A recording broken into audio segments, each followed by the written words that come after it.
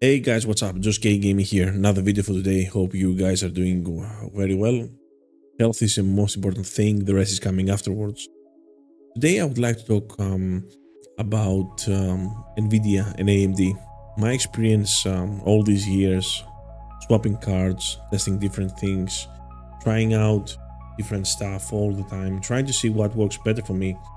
And to be honest, I want to cut to the chase and say that in the last 6 months, 7 months, I've actually ended up getting an AMD card. Though I've been playing and working with an Nvidia card for the biggest part of my life.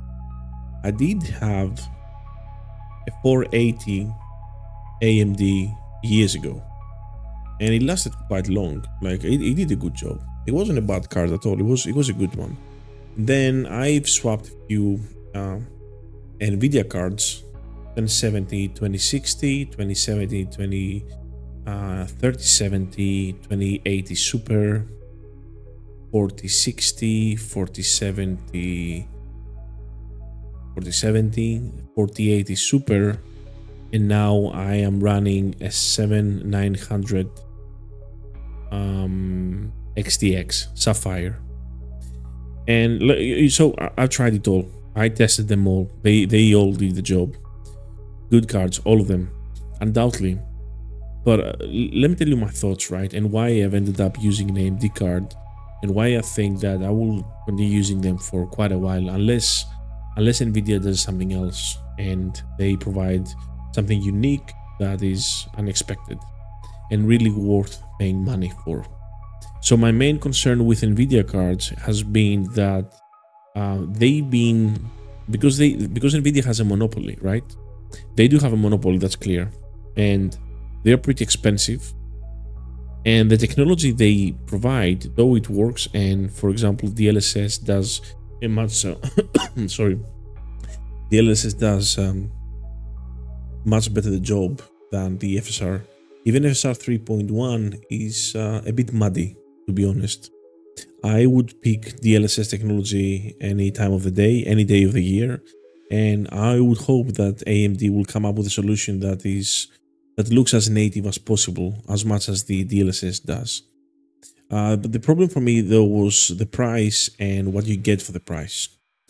We all know that Nvidia has been they've been applying all these really weird scammy techniques over the years. You know the drill, you've seen all that before on the internet about rebranding cards and selling stock, overpriced stock for ridiculous prices of 3050 or 2050 or whatever these cards are. Like, we all know that Nvidia has not been that honest with their fan base and the consumer in general. It's a bit anti-consumer. So my main reason for swapping to an AMD was basically two reasons. The first one is the price, and the second one is the AFMF2 technology that AMD providing, which is basically an AI-based upscaling technique that if you I don't know guys, if you're running like anything like an AMD card on your PC and you go to the gaming tab under the graphics, you have these AMD fluid motion frames too, and when you enable this, you're gonna get all this FPS boost. So this goes and hooks up on your game when you play, and then it uses AI technology to boost the performance by adding lots of frames. I'm talking about doubling your frames, tripling them sometimes, like ridiculous amounts of frames, and that's what you can achieve that with this technology. So like what happened is that a family member, like my brother, basically was like, oh, I need a card, I don't have mine. I said, I had the 4080 Super 6 months ago, and I said, you know what, I'm gonna give it to you, just why don't you just take it? You don't have a graphics card. I want to try the red team. I'm gonna get an AMD. I took the AMD, and then AFMF2 comes out after some time, and I'm testing it on almost every game I have, and I'm blown away. I'm blown away by the amount of performance I was getting. So let's take for example Space Marine 2, right? So natively with the 7900 XTX, you're gonna get approximately 100 to 120 frames tops, 130 frames maybe, all maxed out. I was very impressed to see that enabling this AI technology, I was basically getting close to 220 to 130 frames. There's supposed to be some latency, a little bit of something, but it's so subtle, it didn't make a difference. I didn't even feel anything. It didn't seem like there was latency. I mean, whenever you use DLSS and frame generation and stuff, like, you are supposed to get some latency, but eventually they do have these extra tools here. So if you enable the motion frames too, then you can enable anti-lag, you can enable like enhanced sync, which reduces visual tearing and lag, and a few other tools they have here. Like if you have a card, a 6006 series card, if you have a 6000 series card upwards, give it a try. And by the way, what I'm saying now, because there might be some people that they might say, what are you talking about? We know all that stuff already. Like, why are you wasting our time? Haha, you think you're smart? I'm not trying to be smart. I'm trying to help people who don't know much about computers and they might need a bit of help with something. Give them a few ideas on how to get more out of their rig. Maybe they have a PC with an AMD GPU and they're new, and they might want some help on, achieving better, achieving more frames, better frames. So this is to whom I'm referring to. I'm referring to this user that is not experienced, doesn't know much, they need help. So basically, again, like this thing, when you open up your game, it hooks up on your game and you can enable or disable it. That's okay. I've tried it on Call of Duty, I've tried it on lots of games, even competitive games. It works. There's supposed to be some lag, but you can compensate for it with some internal tools that AMD has, the same way as Nvidia. And I'm thinking like, look man, like the cards, like in Greece where I'm from, it's less than 1,000 euros. So basically for less than 1,000 euros, I'm able to buy a card that when I enable this technology, it plays amazingly. It plays like, it doubles the performance of the card, right? Even better than a 4090, basically, in 2K, because I'm playing in 2K. And then I'm thinking, like, what's the point of the Nvidia card then? I'm sure they're gonna come up with a new technology as well themselves. I'm sure they will. But so AMD is going to. And with that in mind, I want to remind you guys that AMD said recently, they've been saying for some time now actually, not recently, they're not going to release high-tier graphics cards in 2025. So most probably there's not going to be a 7900 XTX again, equivalent, or let's call it an 8900 XTX. And there's going to be more medium-tier cards. 8700, 8800, something like that. So, but again, if you have this technology in your hands, where you're able to upscale everything with AI, then you're giving so much life to these cards that maybe an overpriced high-tier card is not necessary anymore. Even a person who owns a 6 series cards that cost like 200 bucks and they are disappointed with it and it doesn't give them the frames they want, now they can use this technology to get more frame. And by the way, that's not FSR 3, right? I'm not referring to FSR 2, FSR 3. This is a completely different thing. FSR, you can enable it in the game. I'm talking about getting double and triple the frames without even enabling FSR. And imagine if you enable FSR, I mean, you're gonna get a bit of a, you're gonna get muddy, but you're still gonna get even more frames. My t-shirt doesn't like the green screen. So what I've seen is, what I've seen is that I'm getting many more frames in games. My monitor can go up to 165 Hz, so I can easily reach that in most games natively. But fluid motion frames too can help me achieve that and even more.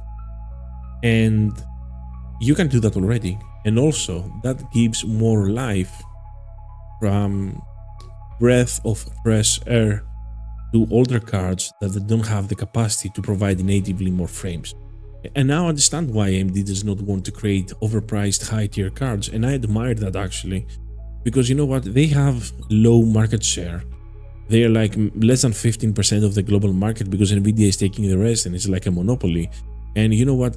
That way they might actually improve their market share by doing exactly that, by selling the cards cheaper and providing technology to people that they can use to upscale their game, the performance, get them better frames, like give more life to their cards. So someone who has a 6000 series card right now and is getting, I don't know, like actually, let's do a test, right? Let's check on YouTube. I'm sure there's going to be a few examples that I can show you what I mean. So we got another example here, like from some channel, Edward Gaming, not sure. Just I found it randomly, and I want to show you guys the 600 GPU, the RX, what it does with the AFM F2 technology on. Basically, look at Battlefield 2042, right? Approximately, I mean, he's looking at the sky, right? Not a great example. Yeah, approximately 160 frames. Okay, good. We go to Alan Wake 2, heavy game, pretty heavy. You get around 60 frames, right? You get that. And I think it's showing you here the base frame rate. And then it's showing you what you can achieve with the AFMF2. I think this is what it is. Yeah, you get approximately 28 frames. And then this is what you get, right? So if you turn it on, Assassin's Creed Mirage natively gives you around 40 frames, and then when you enable the upscaler, it gives you around 90 frames. Battlefield 2042, what was the native? Around 80. It almost double. Days Gone, that's a pretty old game.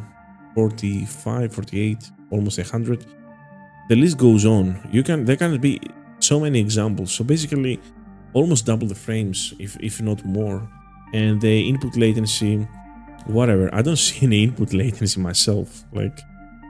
But anyway, what I'm trying to say, guys, look, like you have a very cheap card, a very old card, and with this technology, you are able to run this like on every card, like Series 6 upward. And with Nvidia, you can't always do that. I want to remind you what happened with the 30 series, right? The 30 series. Many people got a 3090, RTX 3090, and they thought that's it for some time. And then Series 40 comes out, and you know what? You can't use frame generation. You cannot use the latest frame generation.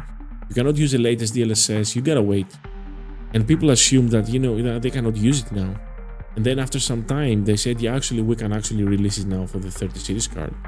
So they put the latest DLSS and frame generation behind the paywall, so that people go and buy Series 40 cards. And then they actually came back and said, no, actually, you can use DLSS, but you can't use frame generation. So you've spent a fortune on a 30 series card, 3090, and it was basically kinda obsolete. So with AMD, you don't get that though. And being an owner of a 4080 Super, I was feeling unease. I was feeling worried, like, what's gonna happen now? Like 50 series cards gonna come out, and what? Like there's gonna be something new coming out, and I'm not gonna be able to use it because it's not gonna be for me. It's gonna be only for the 50 series users, and I don't want to pay more money. I've already paid lots of money, and that brings unease. That doesn't make me feel comfortable. So these are the main reasons. The main reason is that the price and the anti-consumer tactics, which I think are pretty gross, right?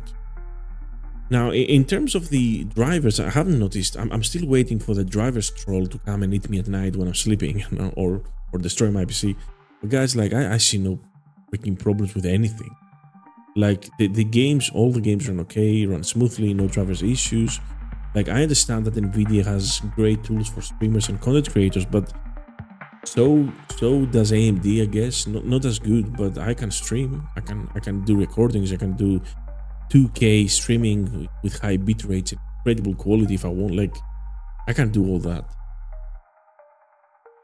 But knowing that AMD is going to give you the latest technology on the next card, like Like they're gonna get the next cards out, and maybe they're gonna have FSR4, but you know that owning a 6 series card, you're gonna still get FSR4.